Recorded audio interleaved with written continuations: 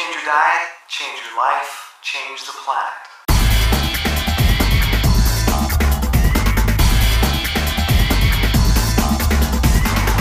One of the things that people ask me all the time, and you're probably going to ask this in Q&A, but it's one of my favorites, so I'll get it right out there. Where do you get your protein? Tim, where do you get your protein? Nuts and seeds, legumes, soy? Well, I don't eat nuts and seeds. I don't eat soy. I don't eat beans. Where do you get your protein? I don't. I don't get my protein. But then people say, well, kale and leafy greens and, yeah. I am getting some protein from that. But as an athlete, not enough.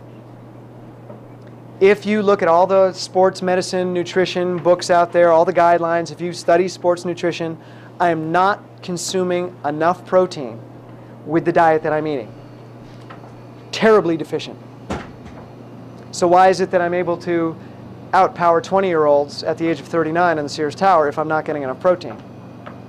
How is that possible? How is it that I'm 15 pounds overweight for a runner? Not fat. I have no body fat. I can't get body fat if I try. But why am I 15 pounds overweight? Because I have too much muscle. I build muscle without doing anything. How is that possible if I'm not getting protein? Like there are people out there that say that diet will never increase muscle. Exercise is the only thing that can increase muscle mass. Excuse me, but come over here and study this, because I can prove you wrong. But I'm not eating protein. I'm not eating the nuts. I'm not eating the seeds. Where am I getting my protein from? I'm not. I'm not. What I'm getting are amino acids in the form of enzymes. Protein is the middleman, okay? We've all been sold the protein myth because it sells products. You don't need protein.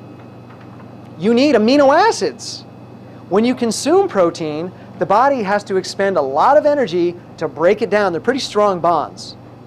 The body can break down sugars and fats pretty quickly. Proteins take a long time to break down. They're tough molecules to break apart. And when the body does break them apart, it turns them into amino acids, which it then uses. It doesn't use the protein, that's the middleman. It uses the amino acids.